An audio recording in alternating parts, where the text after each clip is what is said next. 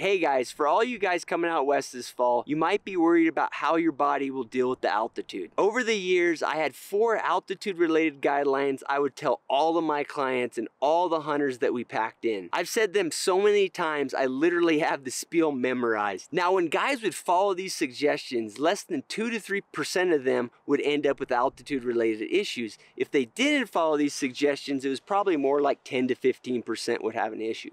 I'll go over these guidelines in this video so you guys can apply them to your hunts and have less worries about altitude. At the end of the video, I'll also give you unlucky guys, the guys in the 2 to 3% that just have issues regardless of the precautions you take. I'll give you guys some quick recommendations. If you have no clue who I am, my name's Cliff Gray. I built, owned, operated, and sold some of the largest wilderness businesses in North America. I've guided and outfitted over 1,000 big game hunts, and my insights and strategies in these videos are based on that data set. I hope you guys get some value from them. Subscribe to the channel and get on my newsletter at pursuitwithcliff.com. My hunting camps were high, even for elk camps. Most of them were between 10,000 and 12,000 feet. So I always had a litany of questions regarding altitude, particularly from guys that had historical health issues, were older, or knew they were gonna come into the hunt out of shape. The first thing I'll say is that most of the worry related to getting severe altitude sickness on elk hunts is statistically unwarranted. Even out of shape guys and folks with health issues rarely have a problem beyond the simple mild symptoms. Now, having said that, I'm not a doctor, and unfortunately, the distribution of problems is a bit of a barbell. The vast majority of guys don't have any issues at elk hunting altitudes, but I have seen some insane negative transformation in guys that got struck by altitude hard. When this happens, at a minimum, it'll ruin your hunt, and at the worst, it can be life-threatening if the symptoms progress. So here's the pre-pack-in briefing. Number 1, don't get exhausted for the first 36 to 48 hours. I'd usually stare directly into the eyes of the younger hunters when I said this. This is for you guys, all right? The number 1 way that guys get themselves in trouble with altitude is pushing it during the first 24 to 36 hours of getting into the mountain. Let's say that gasping for air, hunched over, close to barfing is 100% physical exhaustion. In the first 36 to 48 hours, keep yourself below 70% of this. You should be able to recover at all times with a couple minute break and then comfortably keep moving.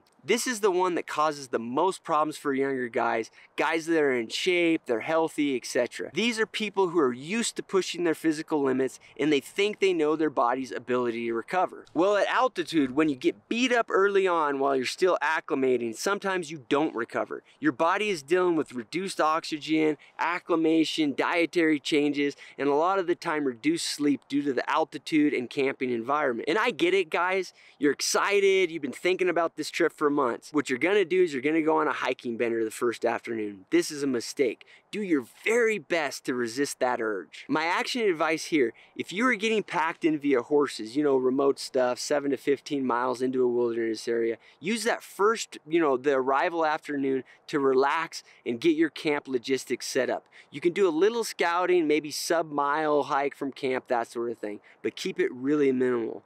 Guys that don't ride much have no idea how hard riding horses is on the average guy, okay? That in itself is gonna be exhausting. Now, if you're backpacking into an area, it's even trickier. Backpacking is inherently exhausting in itself, right? So when planning your hunt, have several camping locations mapped out. Make sure the first one is absurdly closer than you think it should be. The number 1 way to get yourself screwed up in a backpack hunt is to be hiking into the late hours of the dark, scrambling to set up camp, and then get exhausted in the process. By the way, it's not uncommon for backpack hunters to be walking right past elk. So, mark out a close camping spot for your first camping spot. You may or may not use it, but if you do, just consider that you're not necessarily just, wasting a day of hunting. There might be elk right there, all right? But it gives you the opportunity to not get yourself in that predicament of getting late and getting exhausted. Number 2, stay hydrated. Okay, so 2 things for you guys to understand on hydration. First, showing up at a trailhead, seeing your buddies, the anticipation of the hunt, all of your normal routines around taking care of yourself all of a sudden go out of the window, okay? Including staying hydrated. As an anecdote, I'll give you guys this. A couple months ago, my wife and I surprised our kids with a Disneyland trip, and we went hard at Disneyland, all right? We rode all the rides. It was awesome, but it was like 13 hours a day. The problem was I literally forgot to take a shit for 3 days. I still feel like my digestive tract is recovering right now. Same thing happens in the mountains, all right, on these hunts. Guys forget to drink water, they forget to eat, but just a lot of times water is the thing that goes by the wayside.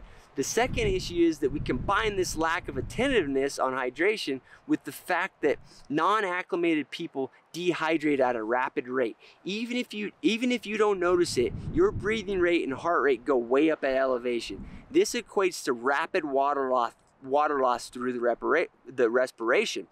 Then, when you become dehydrated, your body quits the process of acclimating to the altitude. And then, those two factors combined, the dehydration and the fact you're not acclimating anymore, you end up with big issues. My action advice here is before you show up to the trailhead, have a bottle or water bladder full of a set amount of water and make it a goal for that day of packing that you completely drink that by day's end. This way, if you get behind, the bottle by itself is a reminder that you have catching up to do in terms of your dehydration. So do that, guys, and stay hydrated. Number 3, don't drink booze for at least the first couple days. This is self-explanatory, but it's a thing for some groups. On the science front, drinking booze means more dehydrations, poor sleep, and that equals stopping that acclimation process. So here's my thought on it. For guys that are serious about mountain hunting, this isn't even on their radar, to be honest, but sometimes they talk guys into going with them that are a lot less serious about the hunting aspect. Just realize that group hunting in the mountains is a weakest link endeavor. One guy can screw up the whole deal. Beware of a tag-along hunting buddy that wants to drink while acclimating. It can screw up a whole hunt. I've seen it a bunch of times.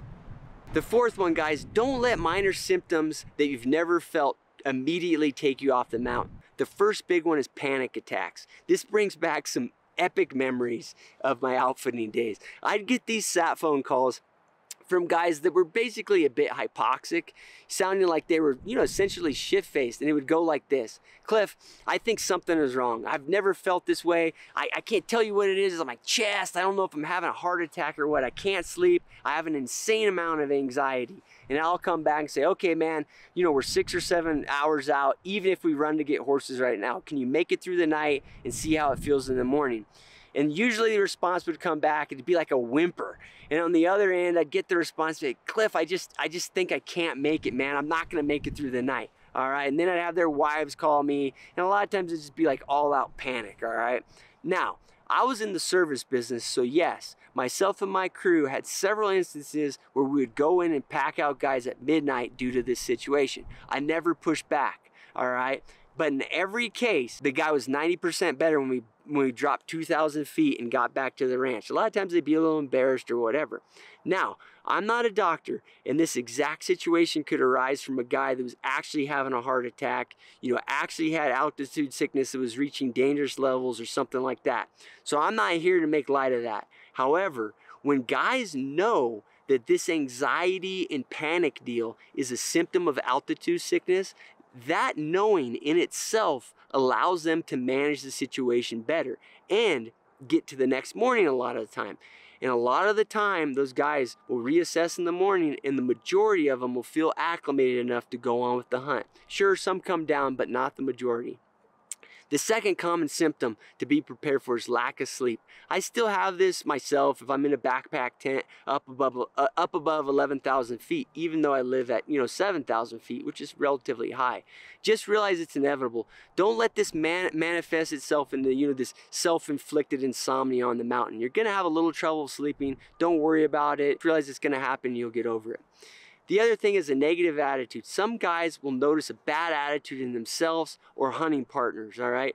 guys that are typically very positive folks. When this happens, don't let it manifest itself into a quitting mentality. A lot of the time it's a minor symptom of altitude, lack of sleep, etc. And it can be fleeting if you deal with it in that way. View it as a fleeting kind of mood shift, all right? If you want more information on this, check out my video that's, why hunters quit. I go into this stuff in detail. All right, guys, that was the briefing with some additional information thrown in. It really did help over the years. I think it helped a lot of clients enjoy themselves a lot better in the mountains. Like I said, most of you won't have an issue. Obviously, it's a serious thing, so take it seriously if you or a hunting partner gets progressing symptoms while you're on your hunt. Sometimes the only way to deal with it is to descend and rest. Okay, I'll end with some thoughts for the unlucky guys that are just prone to having problems. You can speak to a doctor about the situation.